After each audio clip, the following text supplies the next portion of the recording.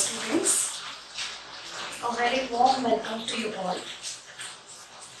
In today's session, we are going to see the writing skill, that is story writing.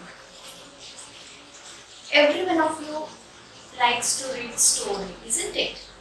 Yes. So, how should a story be?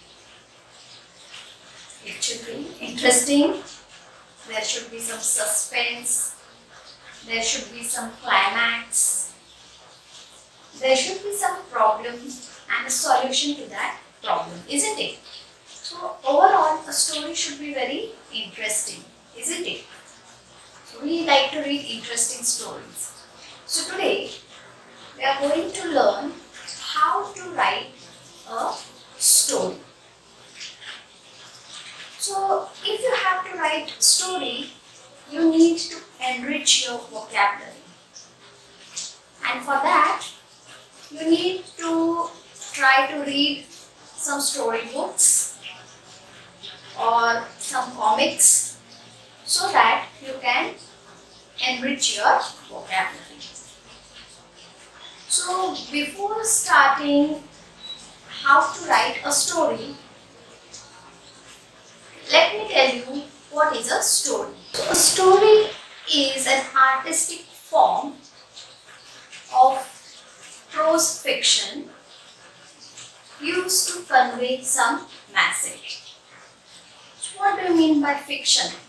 Fiction means which is not true. Okay. So a story may not be true. It may be your imagination. And why we need to write a story? So that we can give some message to our story. So first, let us see how to write a story.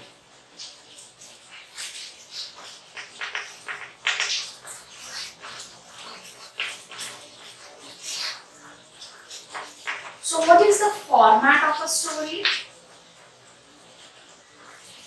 Beginning,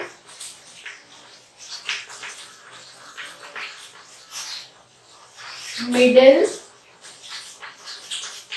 and end. Okay. So these are the 3 steps you need to follow while writing a story. Now beginning, that is your introduction.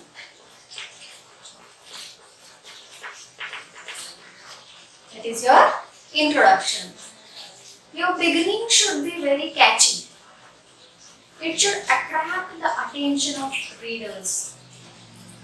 So, to make it more attractive or appealing to the readers, you need to use some sayings, proverbs, idioms, or phrases or phrasal verbs in your introduction. Okay. So here in the beginning, you can start like once upon a time. You can say deep in the forest. You can say long, long ago. Or you can say at the North Pole. Or any others. So you can start your story in this manner. Sometimes in your question paper, the starting lines are given and then you have to continue. Sometimes only points are given and you need to elaborate those points. You need to develop a wonderful story with the help of those points or clues. The second is middle. Middle, that is your body. Here, you need to describe your characters. Whatever, in first paragraph you need to introduce your characters and in second paragraph you need to describe what are your characters. Okay, and you need to describe the action or sequence which takes place in a proper order. So you may here arise any problem. You may have any solution to the problem. There may be any twist in the story. Okay. And that is your conclusion. That is the message you need to give to the readers. So that will be your conclusion. So when you are writing a short story, try to take only one conflict so that you can make justice with it. And try to use very less characters in your story. So that was the sequence: introduction, body and conclusion. In this way, you need to write a story. You need to give a suitable title to your story. A title should be catchy. It should not be too long.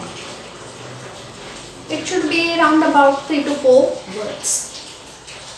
And after reading the title, the reader should have an idea as to what the story is all about.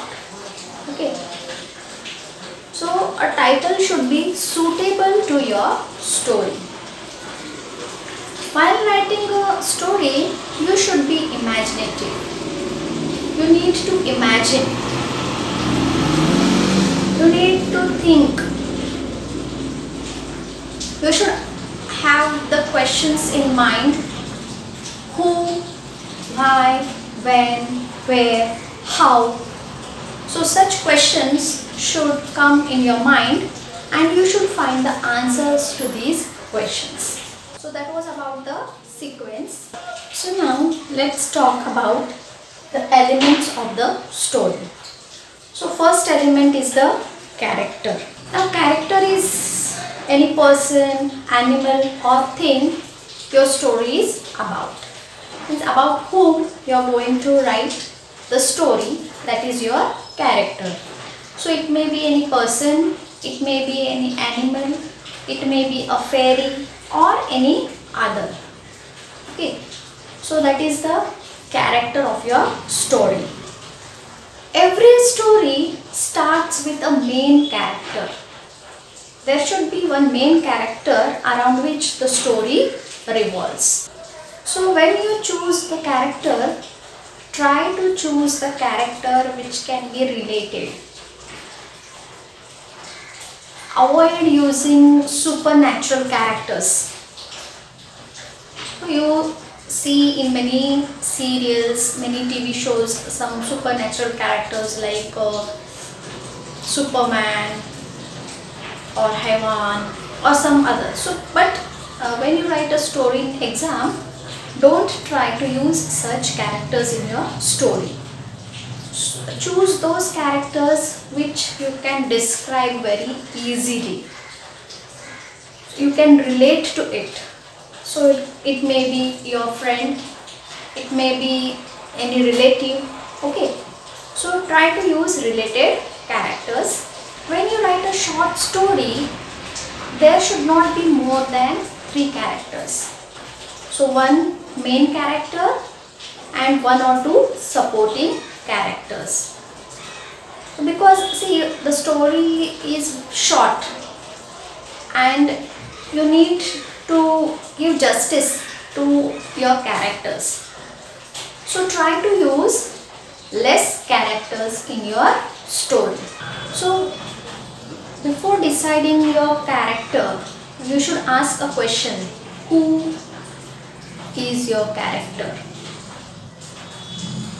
What he or she likes or dislikes? What is the personality of your character? What does your character look like?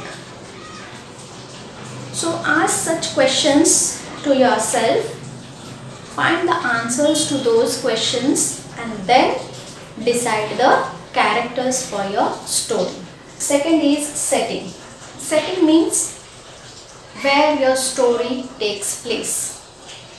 Character is who, setting where,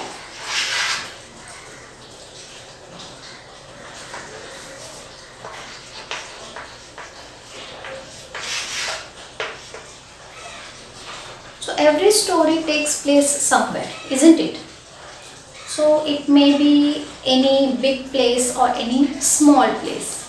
It may be a train, it may be a park, it may be a well, it may be a court, it may be a palace.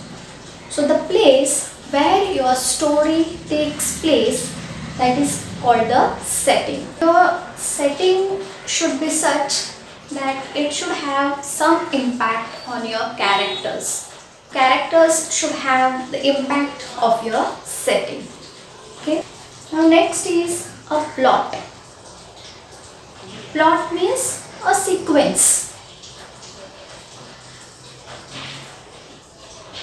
So here you need to write the sequence of the actions, in which manner they take place. So here you can say how or why. How or why the actions takes place in your story. That is called the plot of your story. So basically the whole story revolves around the plot. All your characters, your setting, everything revolves around your plot. So when you describe the sequence or actions of your story, you should be creative. You need to describe in a creative manner so that it can attract the reader. Your story should be very attractive. Next is conflict. So you can try to include some conflict in your story. Now as it is a short story, try to use only one conflict. Okay. So the conflict may be between two characters. It may be between the ideas of the two characters. It may be between the beliefs of the two characters. So it may be anything. Okay. And next is the theme. Now theme is the framework of your story. It is the central idea of the story. So here, a story should have a theme, a central idea. It includes your characters, plot, setting, conflict, resolution. So all these things should be related to each other. So only your story can become more interesting. So you need to give some message through your story. There should be some sort of message. Reader should learn something from your story. If you are mentioning any conflict in your story, if there is some problem, then there should also be a solution to it. So you can create some problem which is faced by your main character, and the supporting characters, they don't want that the main character should solve this problem, so they try to create such type of situations. Then at the end, the main character finds the solution to his problem or either runs away. So that can be the end of the story. So this is how you need to write a story. I hope you have understood.